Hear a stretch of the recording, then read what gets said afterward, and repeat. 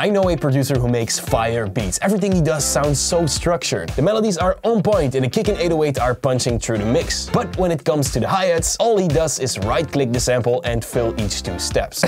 Don't be this guy. I'm gonna show you my favorite tricks, but first we're gonna keep things subtle. You ever have this feeling like the snare isn't punching through the mix?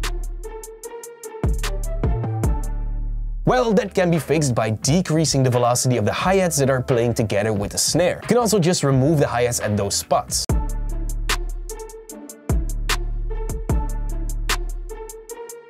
You can achieve this same effect by panning the hi-hat to the left or the right. This will make sure that your snare is in the center of your mix and will punch right through. Next one is huge. When you're adding hi-hats in a lower pitch, it just doesn't sound right.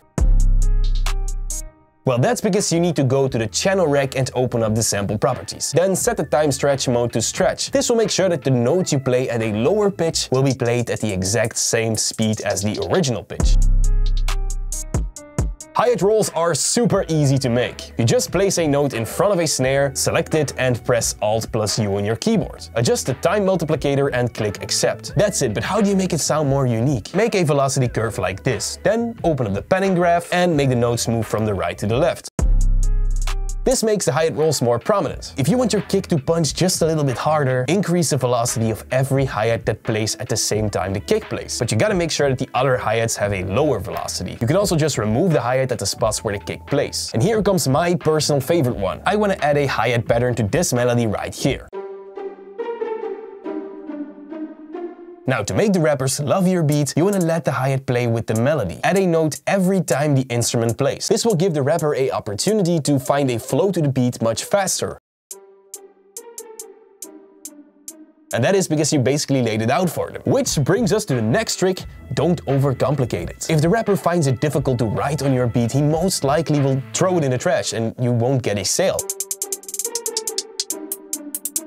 Here's an open hi-hat trick. Place a note right before the last snare and open up the hi-hat's properties. Then reverse it. Go to the envelope and turn down all the controls except for the hold knob. Now you have control over how long you want FL to play this note. You want it to cut off right before the snare plays. The hi-hats are important. They work together with the rest of the mix, but if the rest sucks, these tricks you just learned don't mean anything. I'm sorry. Check out these 10 tricks that will help you get better. I gotta go now. Goodbye.